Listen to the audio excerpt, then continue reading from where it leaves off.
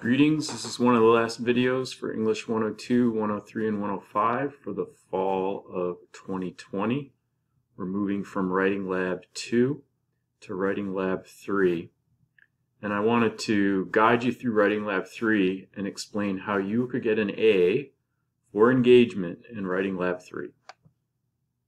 So remember, to get to the Writing Labs, always go through content. I think a couple folks have been going through other ways, and when you do that, you can't always see everything. You click on content over there on the left, and then if we scroll down, we're getting there at the end, folks.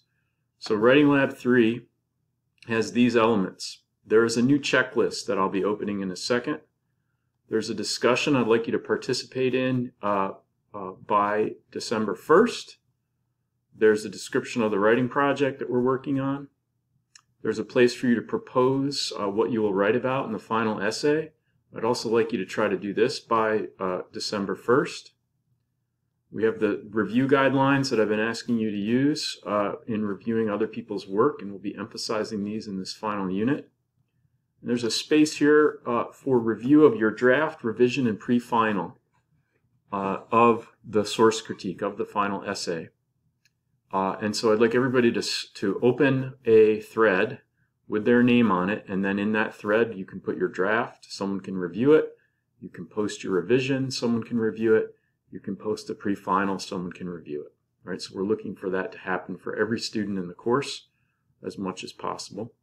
And then down at the bottom there's a Dropbox for the final version of your source critique. This will be due one of the last things in the course, and a space for reflections on Writing Lab 3 is below that.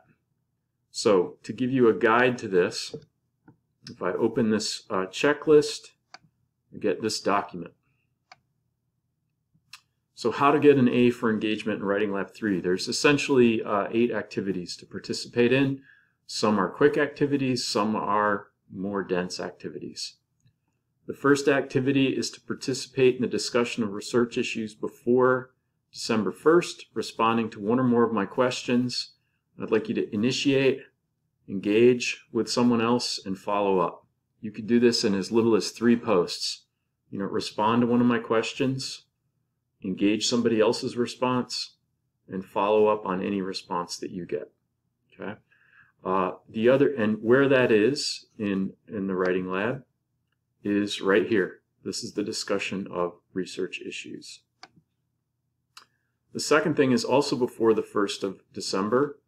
Propose your writing option. And what are you going to write about in this next one? Remember, this is an essay that asks you to compare and contrast 2 sources.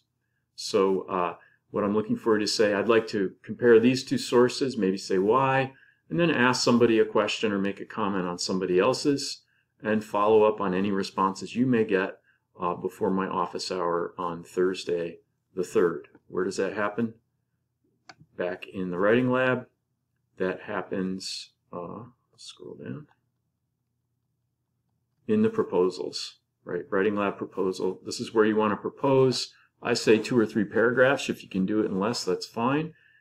What are the 2 articles or the 2 essays or the 2 sources you wish to compare and contrast? An easy one. Start a thread for review of your draft. The place to do that is if you come in here, Writing Lab 3, review of drafts, etc.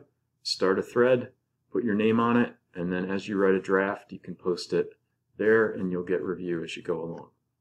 The most challenging of these tasks is to post a full draft of your source critique before our class on the 8th and to review at least one other student's draft using the review guidelines as soon as possible, but optimally no later than my office hours on the 10th, right? So if you can get to it before the 8th, that would be great. You definitely want to get to reviewing someone else's draft before the 10th.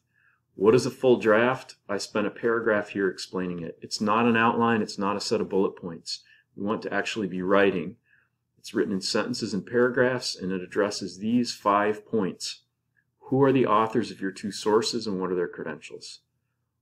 What does each author argue, and what makes their argument believable or not believable? I say it more specifically here. Third, what concepts do they use? Right? What are the concepts that are important in their argument? 4, what are the main issues for comparing and contrasting? Like, what do you see as the main things that you would want to talk about? Why compare and contrast these two? And fifth, what makes these two sources significant? And what might you claim or conclude about all of this? So think of your draft as your response to those 5 questions in sentences and paragraphs. And then as you revise it, you can develop it from there. Again, where does that go? You'll drop that here. You're going to start a thread with your name on it, and you're going to post your draft there. Right? That's something you'll do. Someone will respond with a review, and then you will post a revision. So if we move through my document here, not only are you posting a draft, I'm looking for you to post a revision of it by the 15th to get review by the 17th, post a pre-final by the 19th so that you can get some review guidelines that weekend. And then the essay itself will be due as a PDF in the Dropbox on Monday the 21st, no later than a minute before midnight. And again, where is that? The Dropbox is down here. Now, if you do come into Writing Lab 3 without clicking on content, if you come through discussions or what's new, you may not see the Dropbox. I think that's an issue some folks had this go around. And so you always want to enter Writing Lab 3 through the content button, and where that is, it's over here on the left. So if I'm back on the home page, always come into content, and then you will see the course as it's been designed. If you come in through some other way, like if I click on discussions, that doesn't look right. If I come in, let's see, if I'm on the home page and I say, why don't I come in through what's new? Again, if I click on the discussion board, well, I'm not sure what you're going to see there. All right, so that's how to get an A on engagement. Also to write a reflection by the end of the day on the 22nd. That'll be your last activity. You do those 8 things on time, high quality, guaranteed A for that part of it. I have a reminder here about engagement. If you're interested in just getting a B or a C, here's how to do that. If you want a D, I don't know why you would. If you want an F, I don't know why you would, but there's how to do that.